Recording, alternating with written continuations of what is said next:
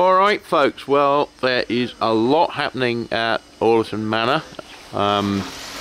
This is a rather cold and horrible January day, but the sun is actually trying to come out.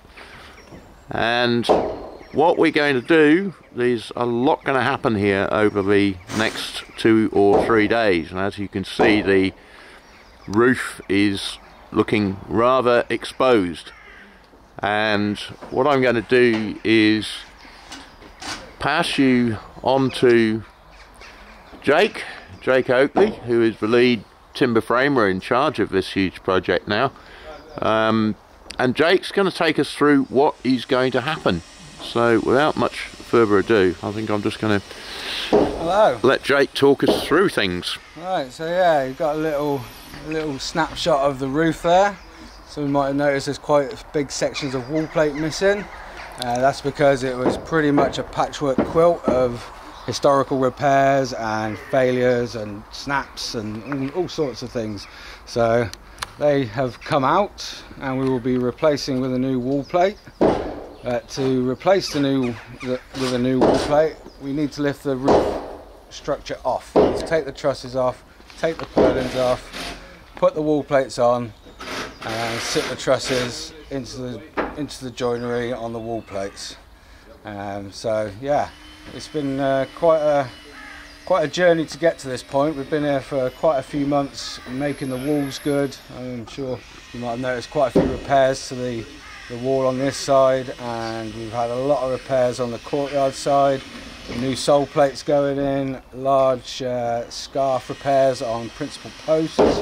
So yeah, there's a lot of work that's gone in over the last year I've been here now, getting to this phase where we can actually take the roof off and do the adequate repairs that we need to do. So yeah, the next couple of days, crane is here tomorrow. We'll start by lifting the purlins off, stacking them, and then taking the trusses.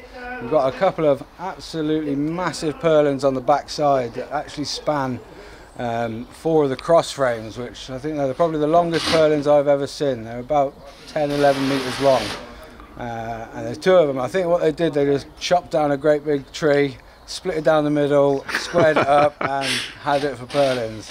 Wow. No idea how they got them up there. It's brilliant. It's quite a thing. So yeah, we'll be lifting those off delicately with 4 slings. Don't want to risk any of them snapping. So that will probably be most of tomorrow, getting that lot off. Got some quite major repairs to do on the hip end as well as the wall plate. We've got a dragon tie, very large dragon tie, tying the corner back to the main frame. I think the beam itself is over 6 metres long and about 350 deep. So a huge timber that has snapped. It's ruptured, so we need to put a steel flitch plate in there. So that's going to be quite a big job on this end here. And then reinstating all the hip rafters, principal rafters and purlins on that end. So yeah, it's going to be a lot of work in that hip end to make that good again. So yeah. I should say to everybody that as you said earlier, Jake, you've already been here for a year. So part of the problem from my viewpoint with this place was that a lot of this damage that we're finding now is or was invisible. You couldn't even tell.